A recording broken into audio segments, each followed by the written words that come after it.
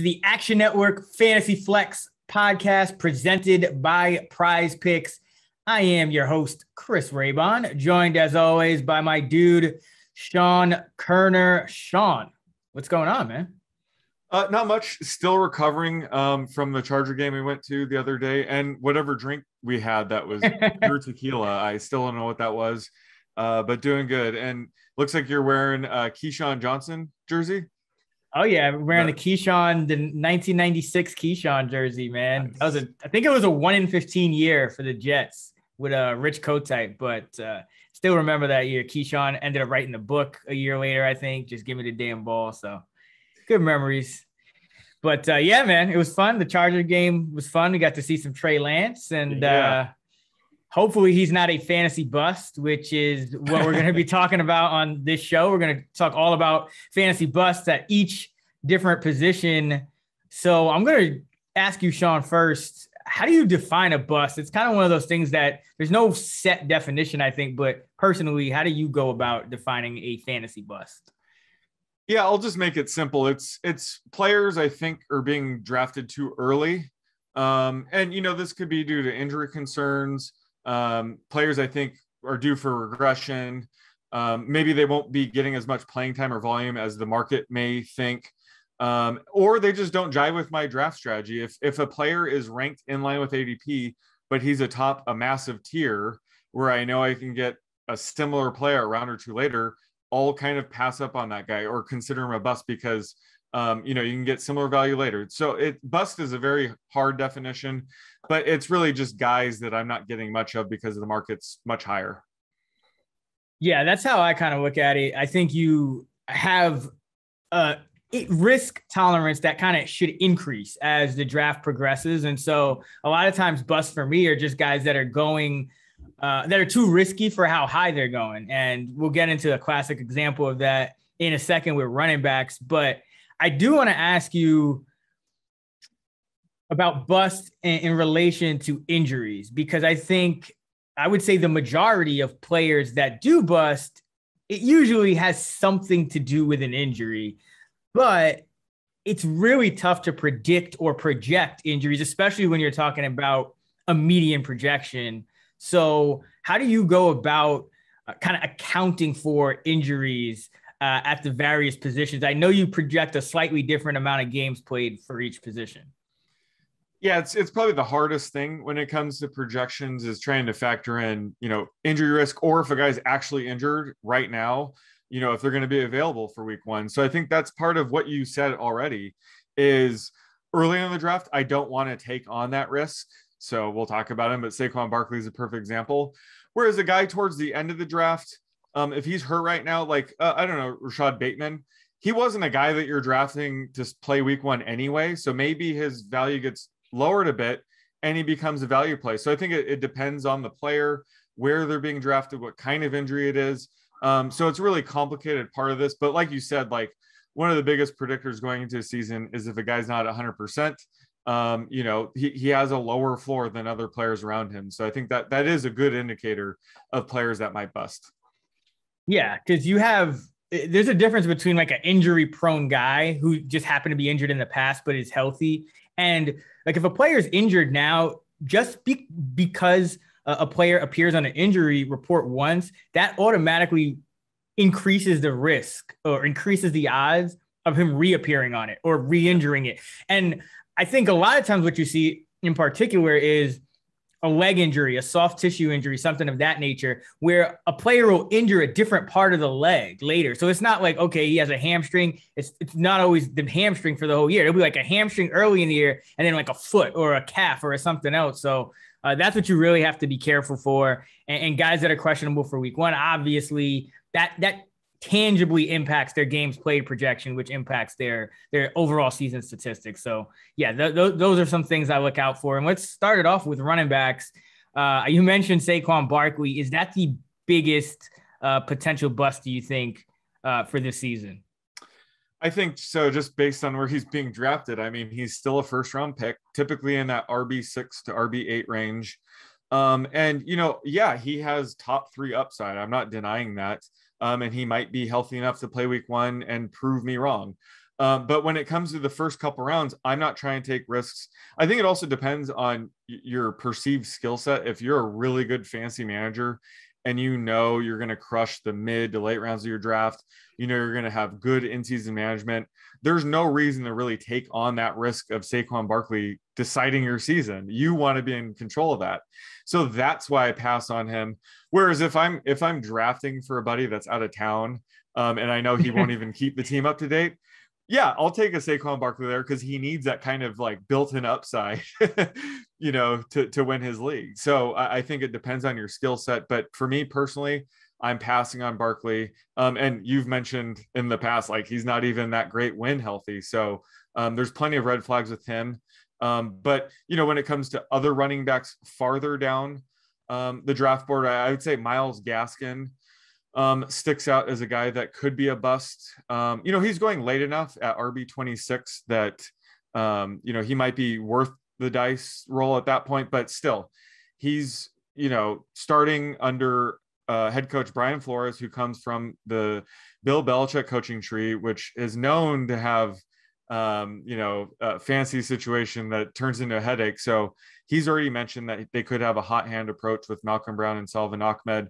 So that's why I'm avoiding him, even though, you know, he's probably a legit RB2 to start the year. It's just after week one, we really don't know how this is going to form. So he's a guy that I'm kind of passing on just because he has a lower floor than most people think. So he's a potential bust candidate as well.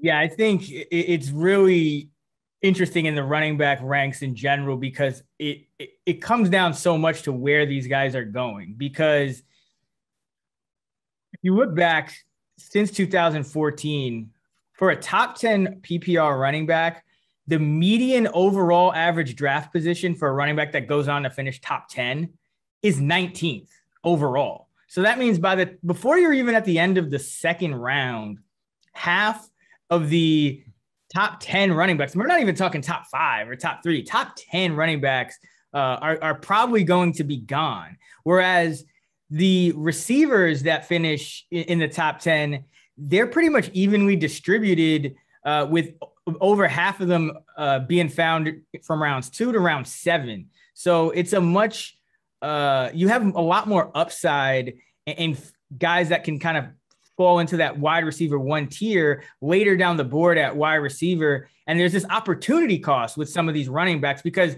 they start to thin out. You know, in early first 2 rounds, you're getting, you know, there's like 8 to 9, 10 running backs being taken per round. And then they're kind of evenly distributed through these next few rounds. But if you miss on one of those guys, you're also giving up what's probably a higher floor ceiling combo at the receiver position, which I think is why a lot of these guys kind of profile as bust for me, even if they're not like, there's not a huge red flag for the particular player. It's just any little risk factor with some of these running backs in those middle rounds. You're kind of your ceiling might be RB2 upside, you know, and versus the wide receiver, it's wide receiver 1 upside. So I agree. I think Saquon, and it's not that Saquon isn't good when he's healthy. It's that the O-line screws him up. Like he's a good running back. Make no mistake about it. Right. Yeah. I meant for fantasy. Right. The O-line, the Giants O-line is ranked 32nd in the league by Pro Football Focus. It's ranked 32nd by pretty much anyone who knows anything about the offensive line. If you just you look at this line, top to bottom, there's no one that gives you confidence that this is not going to be a bottom 5, if not just the worst O-line in the league. 5 of Barkley's last 15 games have ended with 30 or fewer yards rushing due to a combination of the O-line and him being, you know, getting injured. So there's a chance that even if he's on the field for you, he could still have a game like 13 for 1, which is a real Saquon Barkley rushing line, 8 for 10. I mean, these are real Saquon Barkley lines, and it's not because he's a bad player, but his running style, the way, you know, he likes to kind of go for the big play, and with a bad O-line, it's just really tough, and it could produce some duds. So he's a guy that there's just so many other guys there that you're not compounding the risk of inefficiency because of an O-line with availability. We don't know if he'll play week one. That's a tangible decrease to his projection because you're not sure. You can't project him for the normal amount of games that every other running back gets if he's healthy. So a lot of reasons to, I think, avoid Saquon. Everyone has high ceilings there. No reason to take a guy with a lower floor. DeAndre Swift is trending in that same direction in the third, fourth round. I mean, he's a guy who his median carries per game last year weren't even 10. It was in the single digits, so we're kind of banking on this increase to, 12, 13, 14 carries per game for Swift to really be in this next tier of running backs after Clyde Edwards-Helaire. And now we don't know if Swift is going to be available week one. So that's a tangible decrease to his projection. We're already kind of banking on it's a projection just to, give him increased carries as it is. Jamal Williams is there. Jamar Jefferson is there. So, I mean, Sean, how many carries per game do you have Swift at right now? I would say around 13. Yeah, that's a projection though, right? Like that's. Yeah. There's a wide range of outcomes, and this team's going to be really bad. So I don't think he's going to have many positive game scripts. And Jamal Williams is there to eat into his not only his rushing share, but his receiving share as well. So yeah, it's interesting. He's like running back 13. If you look at recent ADP, he's atop this massive RB2 tier, even ahead of guys like Najee Harris, which I don't even have projected that high, but like I have Najee over DeAndre Swift. So yeah, I think it's getting out of control with him. He's a very talented back, but the situation, the injury that you talked about, like there's too many red flags to be taken atop a tier like this. Yeah, because I think the thought is, with Dan Campbell there, we obviously spent time on the Saints. Maybe they use Swift like Alvin Kamara, and Jamal Williams is the Latavius Murray. And I agree. And I think that's in the range of outcomes. But that's a best case scenario. And in round 3, again, you're probably not giving yourself a great chance at RB1 upside, even if you take a RB that doesn't completely bust. You're still probably going for high end RB2, low end RB1 maybe.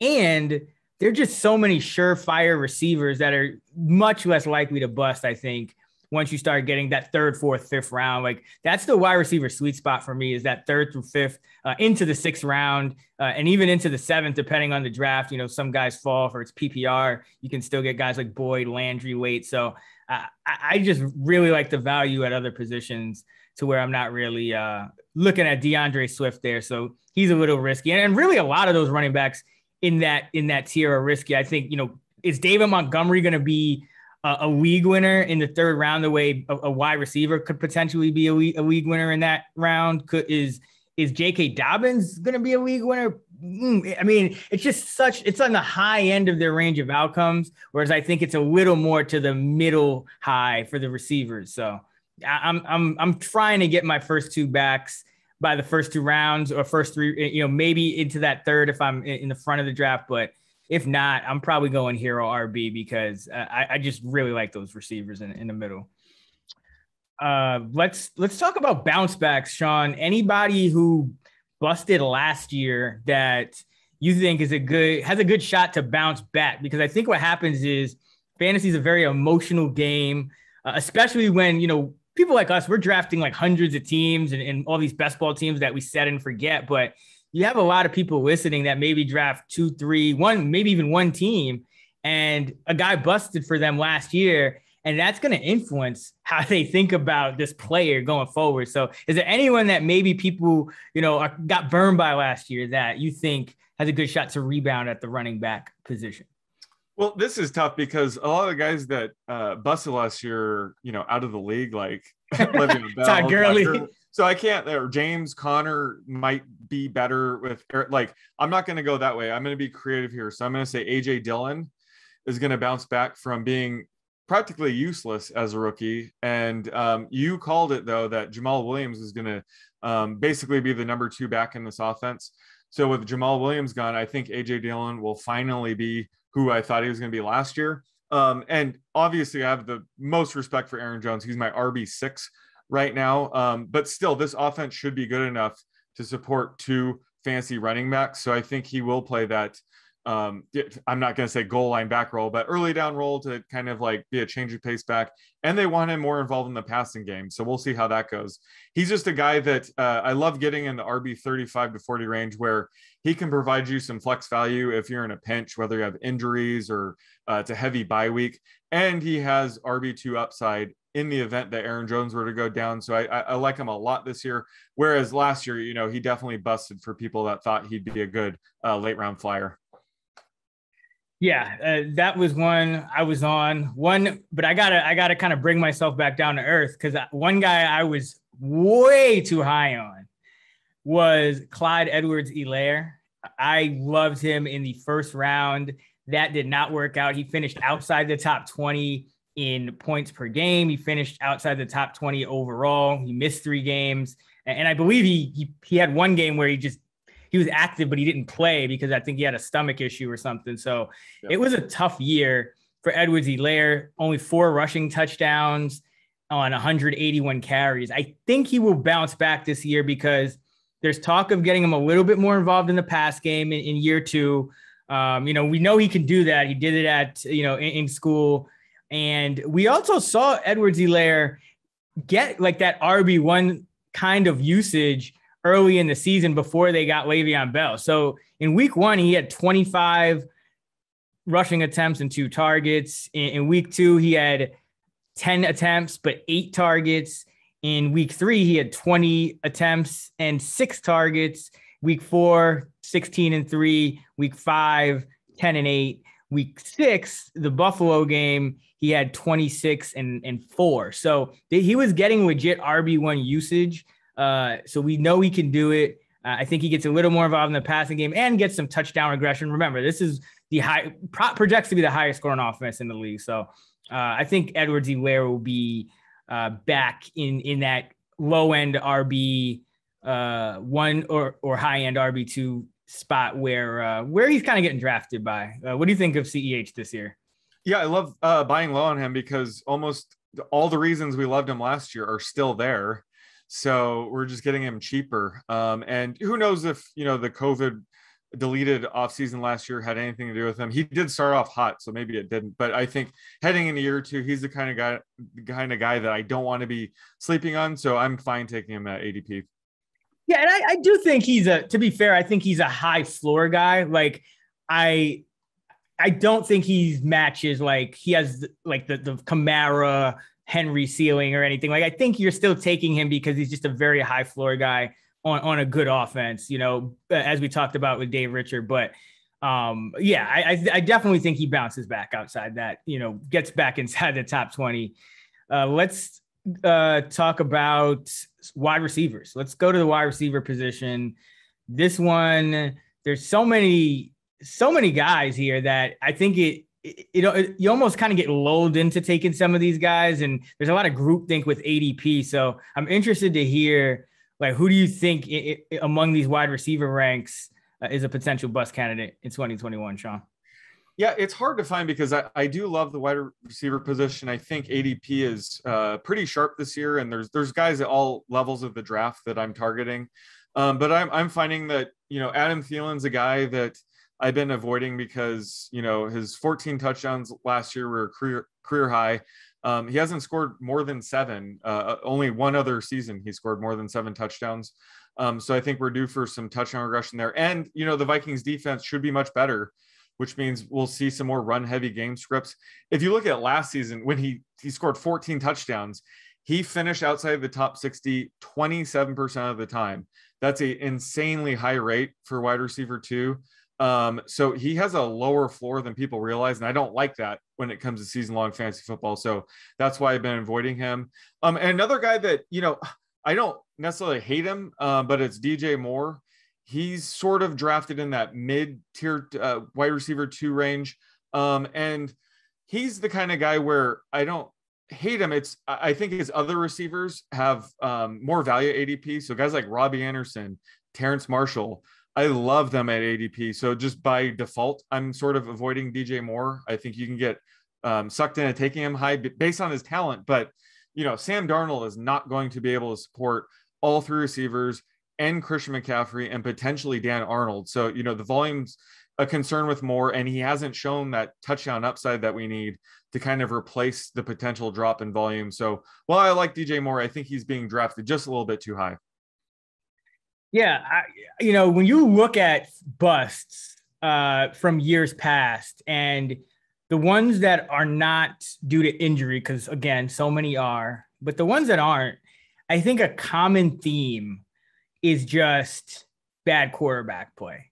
And even if Sam Darnold improves this year compared to what he was doing with Adam Gase, you have to figure he will.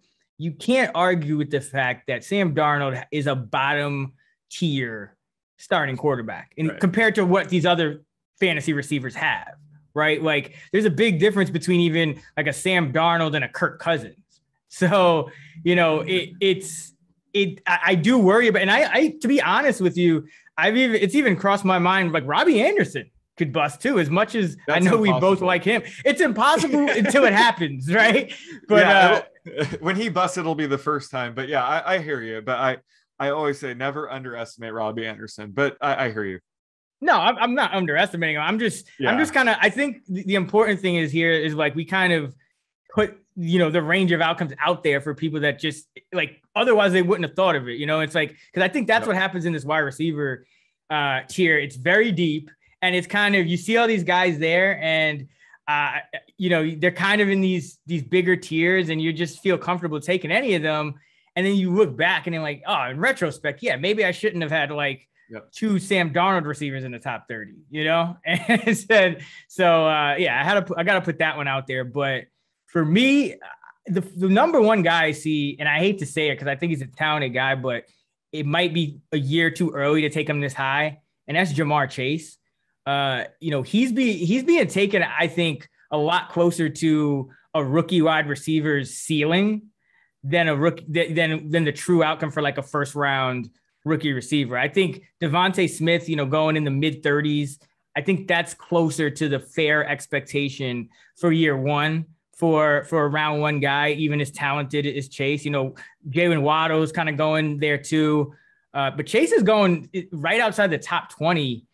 He's wide receiver 21 in my fantasy league over the past since August 15th. Wow. And I see him taken in that same range in underdog best ball drafts and things like that. And listen, the guy's had, by all accounts, a pretty rough camp, a lot of drops. The coaching staff's talking about, hey, maybe we get Auden Tate, a veteran, some snaps. Don't put everything on Chase's plate, early on. And so, listen, does Chase have humongous upside, especially playing with his college buddy Joe Burrow? Absolutely. But the median outcome for a rookie first round pick at wide receiver is not wide receiver 20, wide receiver 21. It's going to be in the mid 30s. And so I just think, first of all, I think T. Higgins should absolutely go ahead of Chase. I've had Higgins ahead of Chase in my projections the whole draft season. I think Higgins is the guy that, year two breakout. But I just think Chase, compared to some of the other guys you can get in that same range, I mean, sometimes Chase goes before a guy like Julio Jones. I mean, I even think Adam Thielen is still safer than Chase just because we know Adam Thielen's a great route runner. We know Adam Thielen is like, locked into 25% of those targets in Minnesota. It just might be a low volume offense, but like, Chase, we have, there's such a wide range of outcomes. There's two guys that could be target hogs. And one guy that could be an air yard hog in T. Higgins, and then Boyd is also a target hog. So I think there's just a little bit too much risk there for Chase. Michael Thomas, his ADP is all over the map, but I would be remiss to not mention him. I just don't know where to put the game's played projection. I don't know what kind of offense he's going to be in. Is it going to be lower volume with if it's Jameis and it's not Drew Brees anymore? How's the efficiency going to be without Drew Brees? There's just so many question marks, such a wide range of outcome. I still see him getting taken as a starter, as a wide receiver 3, sometimes 4. I don't think you want to do it. I think there are just higher floor, higher ceiling, or same ceiling, higher floor picks at his ADP, just because you also have the missed games. I mean, how many games do you have him, Sean? To get the ranking I want, I have him missing like 5 games. So I have projected like 11 and a half games played. So are you trying to bump him up or down I'm by trying. giving? He's so interesting, and I agree with your logic, but I think it depends on what league you're in. If you're starting 3 receivers and he's like outside of the top 40 now, and he's going on your bench, and let's say you're in a league where the rest of your league isn't very good, and you know you're going to make the playoffs, then I'm comfortable taking Michael Thomas because you can afford having him on your bench. But if you're in a really competitive league where everyone's sharp, then yeah, I'm going to avoid taking him because you're trying to make the playoffs. So I think it really depends on format. You know how I love stashing guys that are injured to begin the season if they fall too far, and he hasn't gotten there quite yet. But if he falls outside, say the top 35, I think I am willing to take that gamble if I think I'll make the playoffs, regardless having him on my bench or not. Yeah, I'm not there. I mean, but you're concerned even when he does return that he. Yeah, I just don't think that's fair. Because I think, listen, I put a lot of stock into things like, targets per route run. And, I know we kind of use the catch rates and different, and like those things are just so jacked by Drew Brees. And like, he was such this guy was completing like 75% of his passes, and Thomas was his number one target. Now, I know Jameis Winston is a high upside player. He's going to increase the average depth of target, but they're just like, we haven't seen these guys really haven't played together because Thomas has been out. We don't know how it's going to unfold. We don't know if Taysom could, how many starts Taysom is going to make, even if Jameis starts the season as expected. So I still think that there's guys that you could get 16 games worth of production where Michael Thomas, like, you're giving up games and you really don't know if he's going to get back to that wide receiver 1-2 status and be consistent, right? Like, because, if he comes in and he's like, okay, do you even start him that first game he's back? Like, it might not be a slam dunk, and, how many snaps he's going to play. And then if he's ineffective that game, then what, I just can't think, like, I can't really think of a wide receiver aside from Odell Beckham. He comes to mind, and that was obviously a big one, but that like really paid off to stash. Like, I remember AJ Green just didn't even play. Deebo Samuel last year, what did he give us? Like a few, like half season worth of, like, he was decent when he was in there, but he missed like a ton of time. Yeah. Who else? Can you think of any, like, the other recent ones? Off the top of my head, but yeah, you're right. It depends on the situation, but right now he's not quite there yet. But again, if he falls outside of, say, the top 35, that's when I would consider it. But yeah, like you said, even when he does return, he's not a slam dunk. Yeah, to me, it has to be like, I mean, I'm not getting any because he's still going way too high for me, but I would say he has to be outside the top 50 because I think I can get, like, even with my wide receiver 4, I kind of treat that like a starting position because it's either going to be my flex or, that first wide receiver for bye weeks. So I kind of want another like pretty solid high floor guy in that spot. So like there's a lot of guys I take over Michael Thomas. He's probably never going to drop to 50. So it sounds like you're out. Yeah, that's name value. So yeah, no, I'm just, but yeah, that's a bust for me. And another one who actually should play, Courtland Sutton. And I've really struggled to rank him. I'm actually interested in your take on Sutton, Sean, because, like, number one, I don't know his availability. I don't think we know his availability for certain. Like, is he definitely 100% right now headed into week 1? And like, we're pretty much, I think there's a consensus that Jerry Jeudy's going to take a big step forward in year 2. You have Hamler having a great camp. Noah Fant still there. You have 2 running backs that, can catch the ball. So I just worry that Sutton is not going to be that same receiver that he was when he was like a great fantasy asset, because no one else was really there in Denver, especially after they traded Emmanuel Sanders for that second half of the season. So like, how are you approaching that projection for Sutton? Because I'm just worried about like the defense being better and there just not being enough to go around to really make him that like slam dunk, like high floor wide receiver 2-3. Yeah, I'm with you there. He's all the way down to like wide receiver 40 for me now. Yeah. And it looks like recent ADP, he's still going ahead of Jerry Jeudy. Yep. So I have Jerry Jeudy ranked like 10 slots higher and can get him cheaper. So again, this is the type of offense where I'm not trying to invest in multiple targets. Yeah. So it's Jerry Jeudy for me or bust. So I'm passing on Sutton. You mentioned KJ Hamler has looked great. And Sutton's a guy, he could get hurt if not injured, but get a downgrade if Teddy Bridgewater does take over as quarterback. I think either way, Jerry Jeudy has chemistry with Drew Lock and he fits Teddy Bridgewater's skill set. So I think he's pretty bust proof when it comes to the quarterback situation. Whereas Sutton, I think he really does need a gunslinger like Lock to be under center to be valuable. So I think that the threat of Teddy Bridgewater potentially taking over, I think hurts Sutton's long-term value as well. Yeah, it's a real tough one because I do get it. Like I do see the upside there. I think for me, it's just more about the floor because I don't want to make the mistake of, I think last year we kind of felt that way about Teddy Bridgewater with Robbie Anderson, like, oh, Teddy Bridgewater is going to be bad for Robbie Anderson. And Robbie Anderson ended up having a great season in that same position. So it can be done, but I don't think Denver is going to have to throw the way Carolina did because Denver's defense is going to be probably top 5. So that's what kind of does it for me. I just see safer picks at that range. And I think most of these wide receivers, in like the 25 to 40 range have similar upside. They're all kind of, they could get, 20+% of the targets and whatnot. So it's just more about floor for me with Sutton. I think he has a little bit lower of a floor and there's some injury uncertainty there. So he's a potential one for me. What about bounce backs, Sean, at wide receiver? Anyone that busted last year that you see bouncing back in 2021?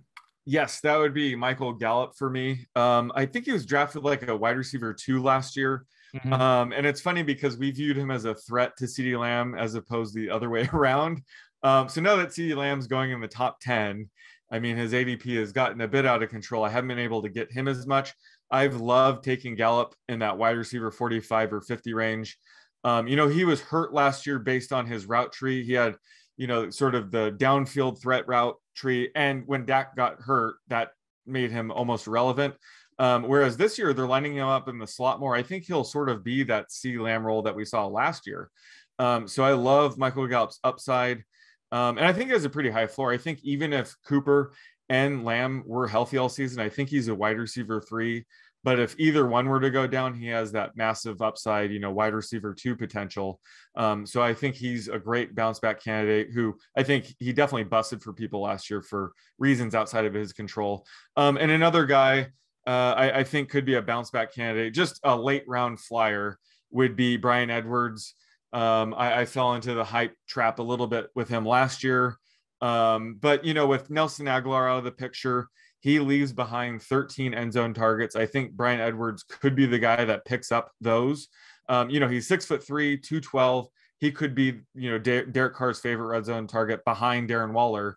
So he's a guy. I think you like Henry Ruggs. I think either Raiders wide receiver you can get basically free. One of them is going to have to step up this year. So I think taking a flyer on Edwards, having a bounce back season makes sense. See, I'm not there on Edwards, man. So what worries me about Edwards, and I do like Ruggs. I think Ruggs is a bounce back. My reasoning being that he was he has the high draft pedigree. He has the speed. He has the inside outside ability. It's year 2. You expect a big leap, and I get that's Edwards too. But remember, going into last year, Ruggs and Edwards were kind of the sleepers heading into that year too. And Ruggs ended up playing 71% of the routes per game. He ran a route on 71% of the dropbacks per game last year, whereas Bryan Edwards was at 30%. And he was useless last year. Right. And so, but I look at that and I say, okay, at this time last year, it was a similar thing. We were like, okay, Ruggs is, he's the guy, we're going to rank him ahead of him. He'll probably be the top receiver there, but Edwards should start on the other side. He should be the number 2. He's got some sleeper appeal, and he played less than half the time. And now it's like you lost Aguilar, but you have John Brown, and John Brown a couple years ago was like a borderline wide receiver 1 when he was on the Bills. Last year he was obviously hurt, but I just can't confidently say Edwards has like that 90% of routes per game, true wide receiver, starting wide receiver upside. Like I think even if he starts, I think his ceiling's a little capped. I think Renfrow is going to still play it like in the slot. So it's hard for me with Edwards. And I mean, you could kind of say maybe that's a knock against Ruggs too, but he did play 70% of the routes last year. I think he has a chance to go up. His high was 90, whereas Edwards' high was 67 last year percent. So I think Ruggs could actually get those true wide receiver one snaps, make that big leap. So that's the guy I'll plant my flag on in the Raiders. Yeah, well, the thing with Ruggs is he is being drafted a little bit higher. Guys like Darnell Mooney or Mecole Hardman, I don't mind taking a flyer on those guys. So that's why I'm getting a little bit less Ruggs. Whereas, Edwards is going down with like Traquan Smith, Van Jefferson type guys. So that's why he's a lot cheaper. He's basically free. So I consider this sort of like the Lions wide receivers where, take a flyer on one of these guys that might hit. If not, drop them. They won't kill you.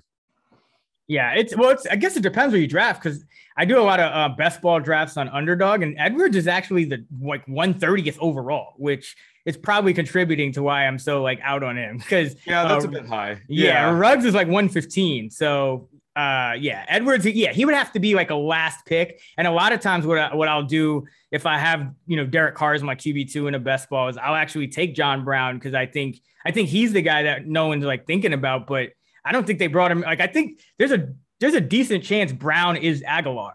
If Ruggs doesn't improve, Brown could be Aguilar and Edwards could be kind of the same, so I don't know. I think either way, we'll know by week 2 how this is starting out. It's not something that's going to take all season and full. We'll know out of the gate how they're going to handle this all season.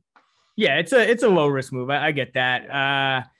For me, I'm looking at bounce backs. I mean, the big one for me is Julio Jones. I mentioned Ruggs, but I think Julio Jones at wide receiver 20 is, 19 or 20 is being taken near his floor. I think when you look at Tennessee, Corey Davis finished in the top 16 in receiving yards per game last year. And that's Corey Davis. And that's with, that was with AJ Brown there. That was with the tight ends. Jonnu Smith still there. It's a little bit depleted, and Jones could step right back into another 25% target share, even with AJ Brown getting the same. So and Ryan Tannehill has been even more efficient than Matt Ryan. Ryan Tannehill has thrown more touchdowns than Matt Ryan. So I think there's some upside here for Jones.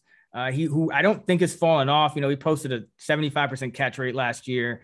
I think just the missed games killed him. But even though Julio's been constantly banged up, he usually doesn't miss games, and he's put up his monster production always while playing, roughly around 80% of the snaps per game. He's never even been a 95, 100% snap guy. So I feel pretty good about Julio bouncing back. You don't expect guys to miss that many games, twice in a row. So unless it's Deshaun Jackson, maybe, but actually, I actually like him. So that's actually, if you're looking for a best ball bounce back, I get Deshaun Jackson so much as my wide receiver 7 or 8, because again, I still don't think you can predict him for 5 games. The median outcome is what? He still plays 13, 14 games, right? Yeah. Well, I mean, really, he's going to play 3 or 4, but every game he plays will be a useful one in best ball. That's why I love the call. If he happens to play 14 games, I mean, he will smash ADP in best ball. So yeah, I think if Marquez Valdes-Scantling is off the board, Deshaun Jackson is my favorite late round best ball flyer wide receiver because of everything you said. I mean, he will get you useful scores as long as he's healthy. Yeah, and he's got Matthew Stafford and Sean McVay, and you actually got to cover those guys underneath, like Woods and Kupp, and so it's going to be a lot of single coverage for Deshaun. So yeah, in best ball, keep him in mind. Let's go to the tight end position. Sean, who are you eyeing as busts in the tight end ranks this year? It's a pretty ugly position outside the top 6. Exactly. And that sets up my bust perfectly. Is once the top 6 are off the board, I mean, it's really interchangeable for the next, 6 to 7 tight ends. So Noah Fant, I have ranked 7th, which some sites his ADP is 7. Sometimes it's down to 11. That's kind of my point, is these guys are interchangeable. But While Noah Fant's a talented tight end, he sits atop a massive tier. So you're just asking, for him to basically hit his ceiling to hit ADP. And we already talked about the Broncos. There aren't that many targets or yards to go around. So a guy like Fant could have a pretty low weekly floor. So once the top 6 tight ends are off the board, I'm usually punting and waiting until the end of the draft to take a flyer on like an Irv Smith or some guy like that, where if they don't hit, fine, I'm going to drop them and try to pick somebody up. Whereas if you use, I don't know, round 8, 9 draft capital on a guy like Noah Fant, you're kind of forcing yourself to keep him for 5 to 6 games because you don't want to drop him. You spent an 8th round pick. And we saw that with guys last year, right? Evan Ingram and Tyler Higbee were tight end 6 and tight end 7. And by the end of the season, you would have dropped them if you were smart. So I think it's sort of that sunk cost fallacy where you're kind of like forcing yourself to hang on these guys when you kind of need that flexibility. If you miss the top 6, to kind of like play the waiver wire a bit, maybe you'll end up having a Logan Thomas or a Robert Tonyan kind of breakout year if you play the waiver wire. So I think a guy like Fant, well, I like him as a tight end, kind of represents that typical tight end bust that we see, taking guys at the top of this massive, massive tier.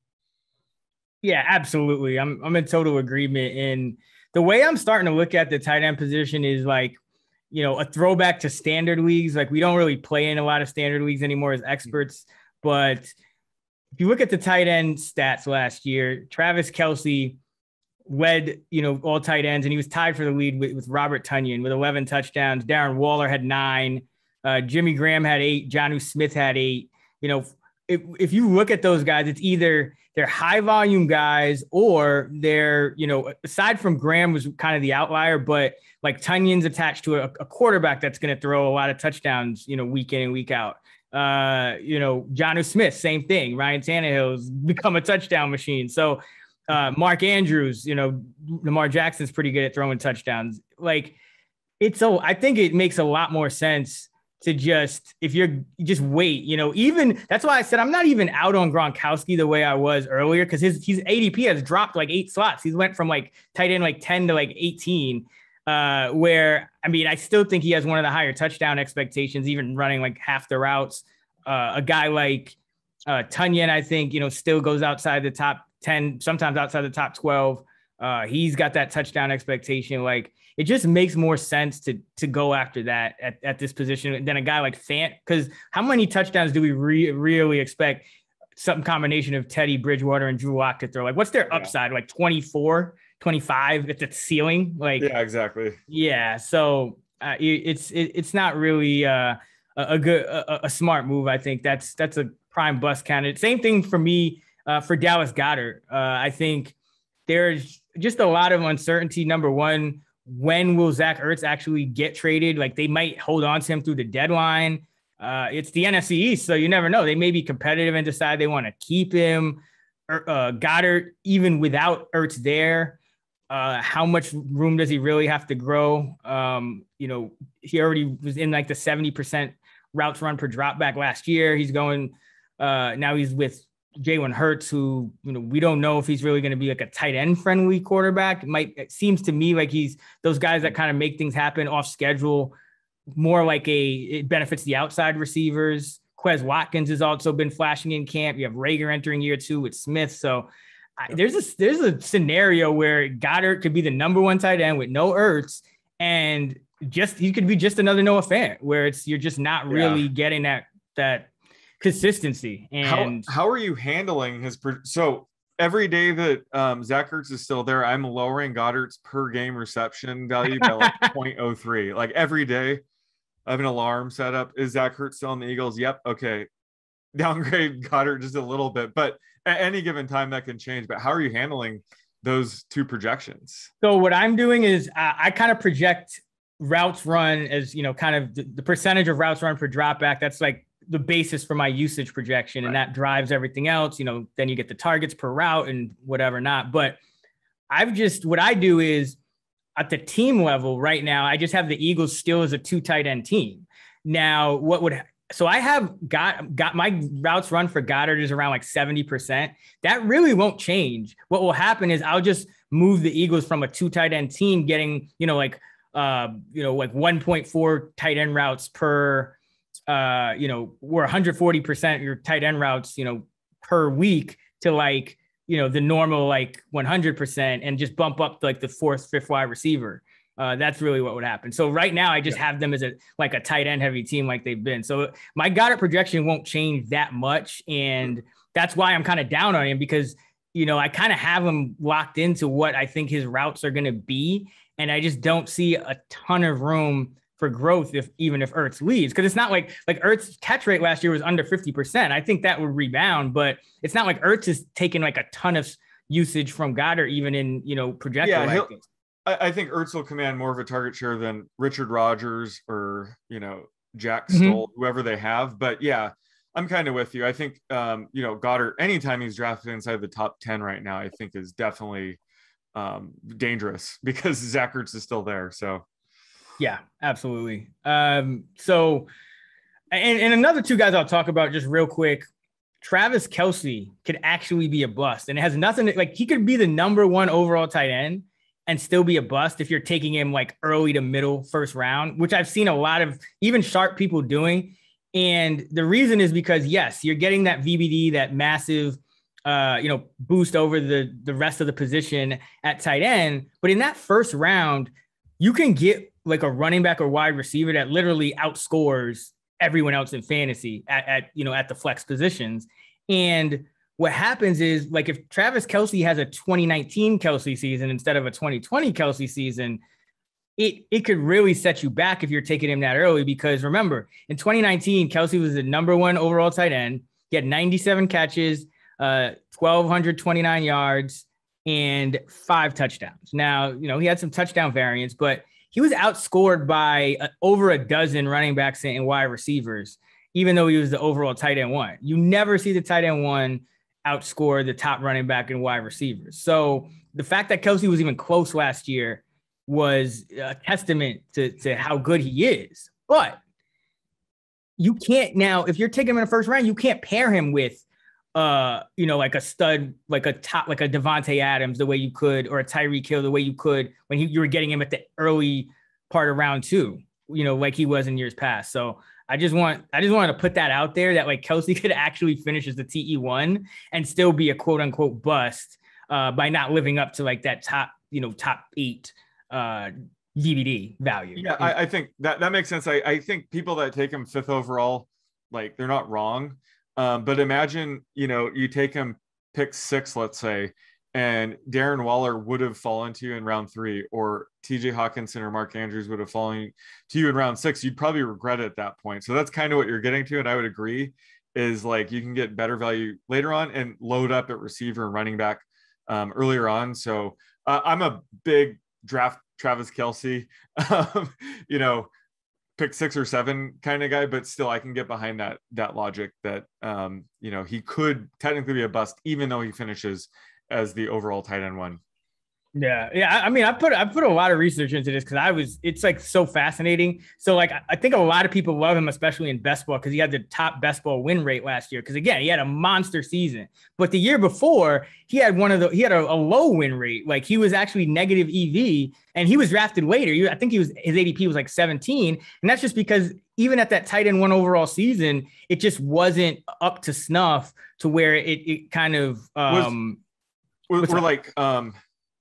I'm trying to remember, was like George Kittle and Zach Ertz, did they hit at ADP as well? I feel like tight end might have been a bit stronger that year. I'm trying to remember. Yeah, I can look it up right now. So in 2019, you had Kelce number 1, you had Andrews, and it was that big Andrews year. And then, Kittle was 2, Waller, Andrews, Ertz. Yeah, they all were within about a point and a half of Kelce in per game in half PPR. Yeah, we just had a lot of tight ends hit that year, so that definitely hurt Kelce. So if you do like guys later in the draft, I'd prefer them over Kelce.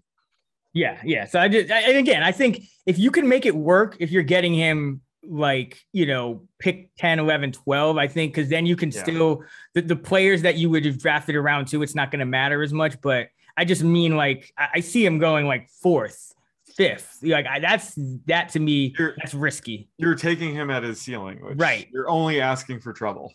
Yeah. And speaking of taking a guy at his ceiling, I think the same is true of Kyle Pitts, being at the top of that tier of the next three at TE4.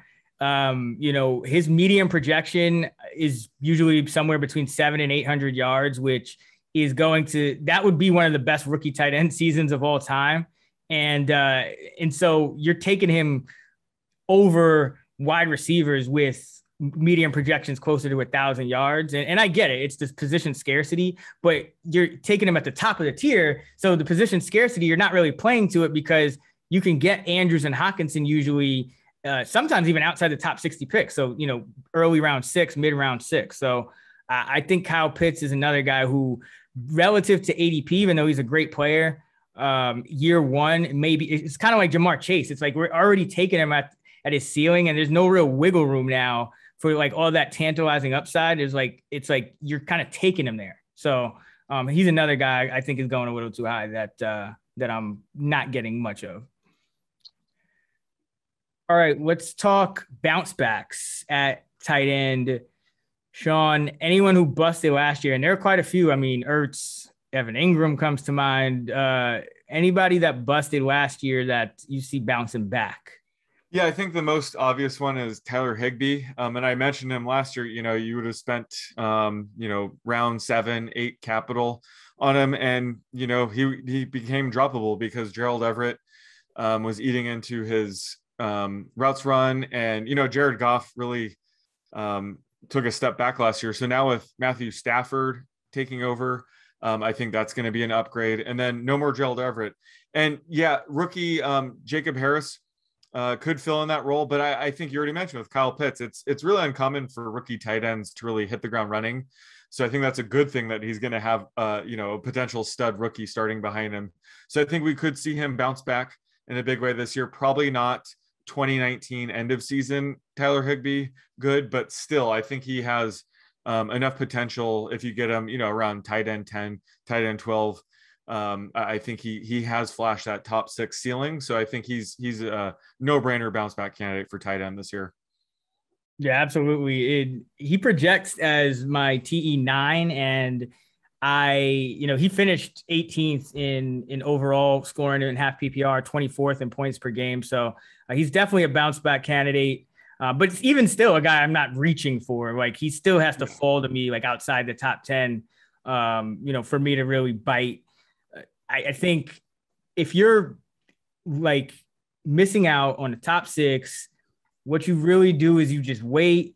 And if you don't get like a guy like Tonyan to fall or Higbee or Irv Smith, I think even guys like Evan Ingram could bounce back, because you look at Ingram, he was 4th among tight ends in targets. We had 1 touchdown, over 100 targets and just 1 touchdown. So he's due for some touchdown regression.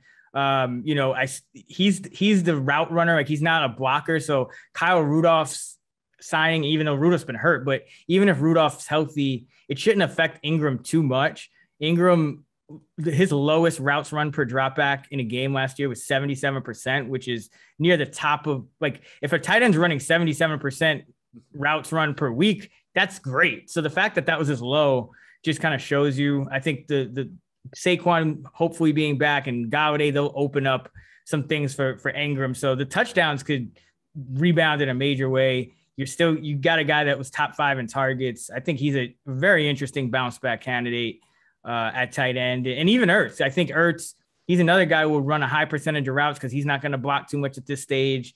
And if he gets traded, he's probably getting traded to a place where he's going to start anyway. So I think Ertz is pretty low risk, usually going outside the top 20 tight end. So Ingram usually goes around T15, 16. Ertz usually goes around 20th. You can get those guys there. If you missed out on everybody, if guys like Fant and Goddard are inconsistent, it's going to be guys like Ingram and Ertz that are going to climb up the board a little bit. So I like those 2 guys to bounce back in addition to Higbee. All right, let's get into a new segment here on the Fantasy Flex that we call Elite Entries, where Sean and I dive into the Prize Picks app and compare our player projections to the props to build some entries. And for listeners unfamiliar with Prize Picks, it's a super simple way to play DFS. Prize Picks offers a bunch of fantasy and prop over under markets for both daily and season long. You got your standard stuff like Zeke Elliott rushing yards over under for the season, or Josh Allen's week 1 fantasy points over under. You can choose the bets that you like and you build your entry. You can go at 2, 3, 4, or even 5 bets, and your payout is parlay based. So it's based on how big your entry is, how many bets you chose to put in your lineup, and on, of course, how much money you risk. So, for example, if you choose 2 props, you go under on Zeke, for example, and over on Josh Allen fantasy points, and you enter $25. If they both hit, you'd win 3 times your entry fee. That's $75, just like that. And if you built your entry with 4 props, you can win as much as 10 times your entry fee. So, like I said, really simple, just exponentially increases with the amount of bets you choose to add to your entry. And Sean and I are going to use our projections and identify the markets we like all season long. You can build Prize Pick entries. All of us have a little fun and make some money. So today, Sean, what are we going to look at with our first Prize Picks prop? So the first prop I love is Cooper Kupp over 5.5 touchdowns. I'm projecting him closer to 6.7. I think, Matthew Stafford taking over for Jared Goff really elevates Kupp's touchdown projection. The Rams had the 3rd fewest pass attempts in the red zone last year. So, Sean McVay trusts Matthew Stafford way more. He's going to throw way more in the red zone. Cooper Kupp's going to benefit. So I love the over here. Yeah, I got Kupp at 6.4. So we're in that same range, right around 6.5 touchdowns. It's about a touchdown over the Prize Pick number. For me, my first prop is going to be Breshad Perriman under 745.5 receiving yards for the season. First of all, Breshad Perriman has never gained more than 645 receiving yards in 5 NFL seasons. His role on the lines is not solidified. Word is he's been playing behind Khalif Raymond in camp.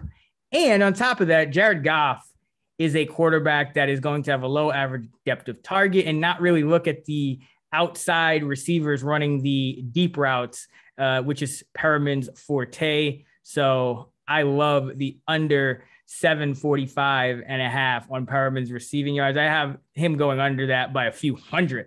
I think that usage is way inflated. So going under 745.5 for Perriman. Sean, let's get another Prize Picks prop. So the other prop I love is Jalen Hurts over 655.5 rushing yards. I'm projecting him closer to 750. There is some uncertainty if he'll take a second-year leap as a passer, but we already know he's an elite rushing QB. And rushing stats are more predictive. So the way I would phrase this prop is basically, will Jalen Hurts play more than 13.5 games? And I would say the answer is yes. So I love the over here, 655.5 rushing yards. Yeah, I have him at 776. So I'm right with you. Nice. We're both in that mid 750s range. I think you got about 100 yards of value there. And I'll meet your second over with a second under. I'm going Denzel Mims under 550.5 receiving yards on Prize Picks. Mims averaged about 40 yards per game in his rookie season on a 56% routes run per dropback rate. But that rate could go down a lot this year because Corey Davis, Jamison Crowder, and the rookie Elijah Moore and Keelan Cole, the veteran signing, have all been running ahead of Denzel Mims entering year 2. Remember, Mims was drafted by the previous regime, and he was as low as 3rd string earlier in camp. He had some weight issues and whatnot. But even if he gets back to hit form, he may still be no higher than 5th on the depth chart. So this is another one. I don't see how you can project him to go for another 35, 40 yards a game this year based on the depth chart. So I'm under 550.5 receiving yards for Denzel Mims. All right, so that's our Prize Picks elite entry for today. To recap, Sean going Cooper Kupp over 5.5 touchdowns and Jalen Hurts over 655.5 rushing yards.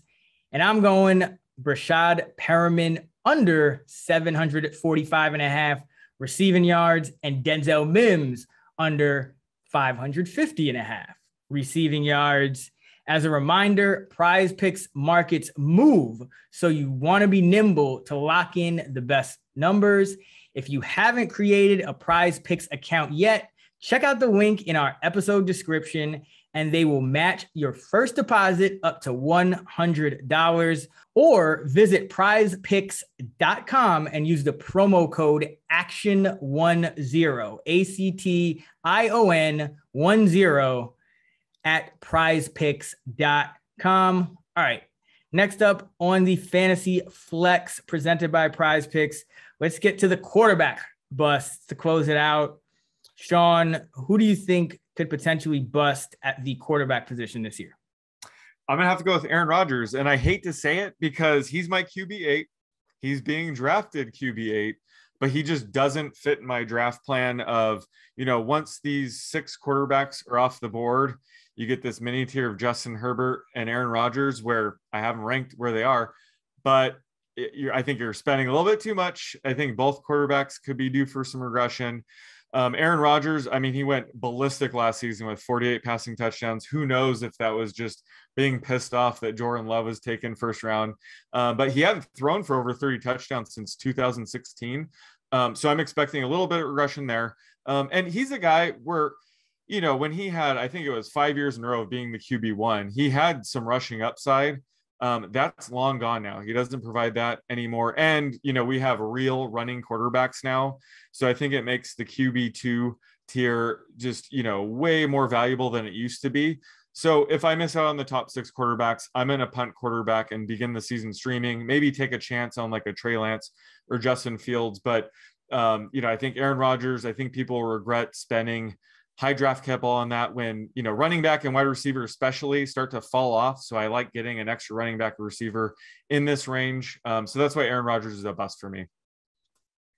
Yeah, it's, it really kind of depends, I think, on where you get these guys, because it's another situation where I went back and looked at where the top 5 quarterbacks in fantasy since 2014 have been drafted, and the median pick to find the top 5 quarterback was 85th overall. And so any quarterback that's going high in the draft is a guy that could potentially bust just based on the fact that there's likely going to be a few guys that you could find later on that are giving you a similar upside. And I think there is truly a teardrop. Like there's Mahomes, Allen, Murray, Jackson, Wilson, Prescott, and then there's everyone else, just because those guys give you that rushing upside. Mahomes is obviously Mahomes, but you look at like last year, for example, Mahomes and Lamar Jackson were the 2 guys you had to pay a premium for. And then you could get Watson and Murray and Prescott and Wilson all after, round 6 and, or in round 6 or later. And those are the guys. So I think it's more about paying the premium. So I actually don't hate Aaron Rodgers, to be completely honest, just because I still get him like in that 80th overall plus range, where I'm not really paying that like season before premium for a guy that threw 48 touchdowns. I get it. I think he could obviously regress, but I personally don't hate him. The guy I'm actually staying away from a little more is Justin Herbert. And the reason is you have those top 6, and then Herbert is kind of is that 7 consensus. I think if we look back at the end of the season, we might say, oh my goodness, did I really take Justin Herbert over Aaron Rodgers, Tom Brady, and Jalen Hurts? Because Hurts has that Lamar Kyler upside because of the rushing. Rodgers, he still did throw 48 touchdowns last year and has done it in the past. And then Tom Brady, we can't stop like waxing poetic about how he has all these weapons, all this continuity, even has a better receiving back than last year. I mean, he could, as you've said, you've made a really good point that he could have that like year 2 Peyton Manning Broncos type of just explosion. And Herbert, there's just a lot of reasons for regressing, even if he is still a very good quarterback, which I think he is. I was on him for Rookie of the Year last year, but 70.4 plays per game. That's how many plays the Chargers average in his starts. That the league average is 64. So he played some overtime. They were, it was just a high tempo at times. Now we have a new offense. We have, potentially it's just a whole new situation where, better offensive line. Maybe they run it a little more, we don't know. But the last year's numbers, not just the plays per game, 31 touchdowns. A lot of those were on deep balls. That tends to regress. He was excellent under pressure, which is great, except pressure numbers don't tend to carry over year to year, potentially because all pressure situations are so different. So like just because a guy is really good under pressure, 1 year doesn't necessarily mean he'll have the same level of success. And so Herbert was a lot like more average when it came to a clean pocket. So I just personally think Herbert has a much better chance of kind of falling into that Tannehill, Burrow, Stafford, Ryan, Cousins tier than he does of competing with that top six and, Hurts, Rodgers, and Brady. Like, I think it's a lot volume based on last year, but plays per game, I mean, that tends to regress. Like if a guy like the Chargers, do you have him anywhere close to 70 plays per game this year? No, not that high. No, it's definitely going to regress. Yeah. So like, that's kind of what I'm banking on with Herbert is just, a lot. I think he's a very good quarterback, but he doesn't have that same level of rushing and to compete with those top six guys. And I don't know if he has that passing efficiency to compete with Rodgers and Brady, or at least. Sorry, go ahead. Yeah, no, he has sneaky rushing upside, but I think I agree with you where his floor is much, much lower than people are willing to let on. Whereas I think Aaron Rodgers will finish as a top 10 quarterback. Mm-hmm. But when I mention streamers, if you follow my streaming article every year, I can typically stream the QB 6 to QB 10 every year, just playing matchups. What other position can you do that? You really can't. Like wide receiver, if you were to stream guys like Rondale Moore or Traquan Smith, guys like that, like you're not going to get like a elite wide receiver one. So I'm just saying at quarterback, it's so easy to match this level of production just by using the waiver wire in one quarterback leagues, of course. So that's kind of why I'm avoiding this here. But yeah, you're absolutely right. Herbert definitely has a low floor for being drafted as the QB7. Yeah, absolutely. And we're just nitpicking here in the quarterback ranks because you could always wait, but I just, if you're drafting in that range of, outside the top six, you're already giving up a decent amount. I just don't see why you would go Herbert 7 over Brady, Rodgers, and and Jalen Hurts. So Jalen Hurts, yep. Yeah, so that's kind of where I am. I get Jalen Hurts so much. Like if he gets injured, it's going to be like half of my best ball teams are just sunk. So hopefully Jalen can stay healthy and no more stomach illnesses or whatever not. But let's close it up with some potential bounce backs at the quarterback position. Anyone who busted last year, Sean, that you feel good about a bounce back in 2021? So I don't even consider this guy a bust last year, but the perception of him sure seems to be that way, and it's Big Ben. And this is for 2 QB super flex leagues. I would never draft him in a 1 quarterback league, but he's coming off a season where people are considering him washed, and he threw for 33 touchdowns last year, and his team led the league in drops. So I think we're going to see an improvement in terms of drops from his pass catchers.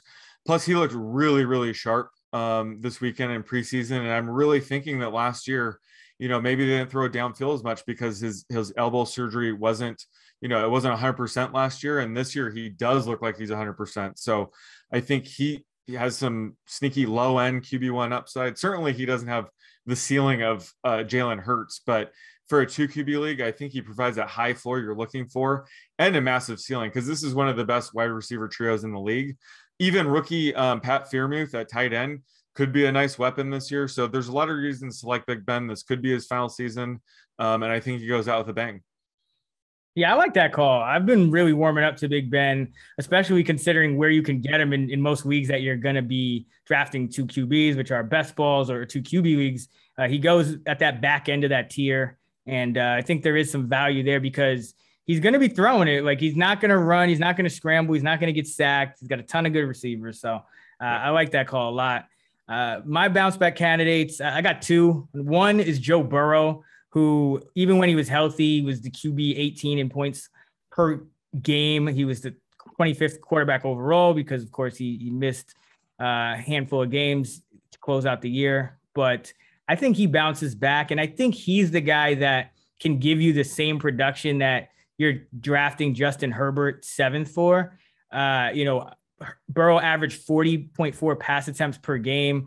I think that was inflated by an overtime game or two as well. But Cincinnati has been pretty pass heavy under Zach Taylor. So, unlike Herbert, Burrow's kind of going to be in the, still same offense entering year 2. I think this is a guy who you could get a couple rounds later that's where the value is for him. I think Herbert is the guy that's going a little too early. And then Daniel Jones, 2 QB league, best ball guy, finished as the 32nd quarterback in per game points.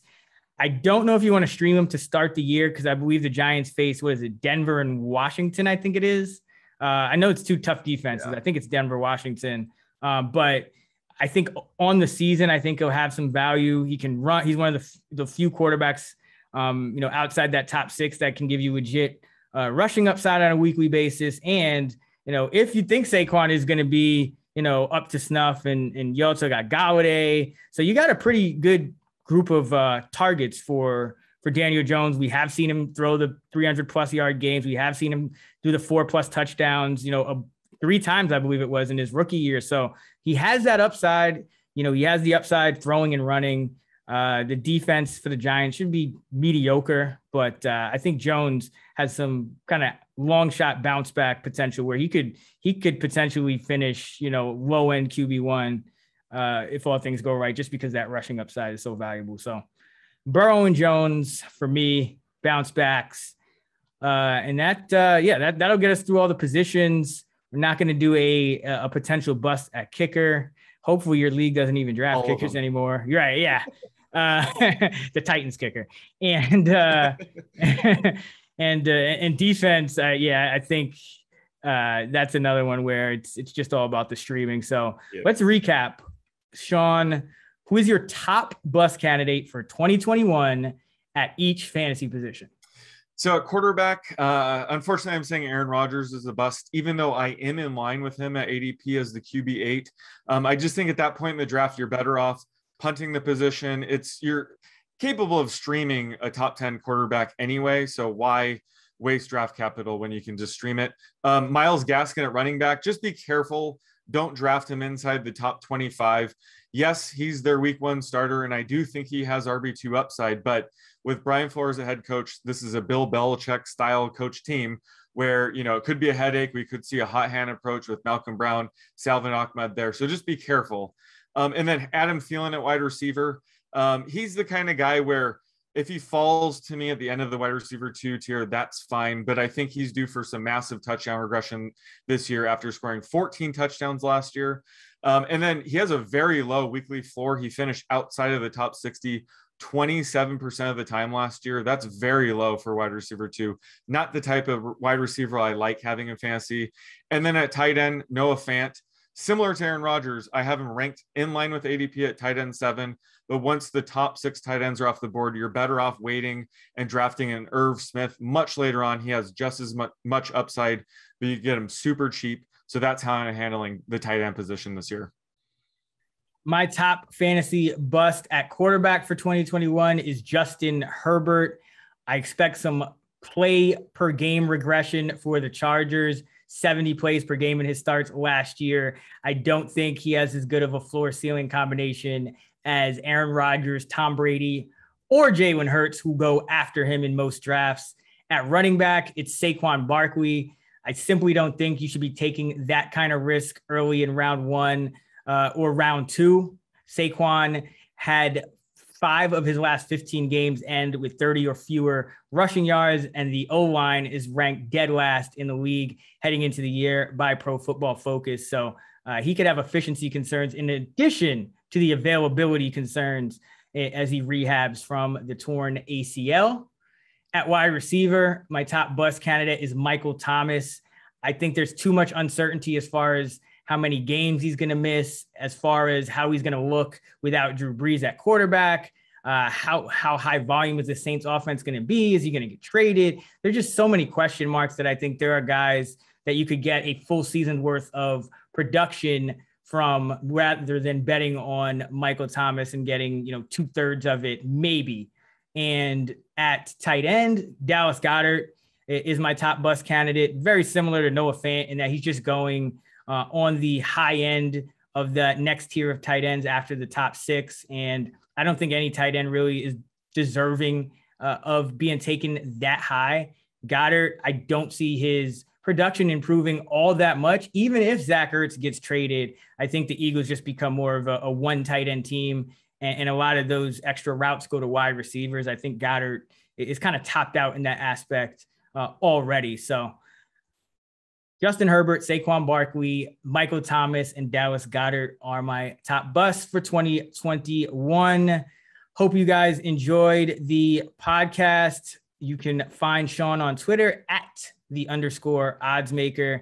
You can find me on Twitter at Chris Raybon. Be sure to check out actionnetwork.com for our fantasy football content, roundtables, and of course, our fantasy tool where you can use Sean and my projections, enter your custom league settings, and get your custom cheat sheets and all that good stuff. And thanks, as always, for listening to us every season. We love you guys. And now that we've got this new feed, we really need your help.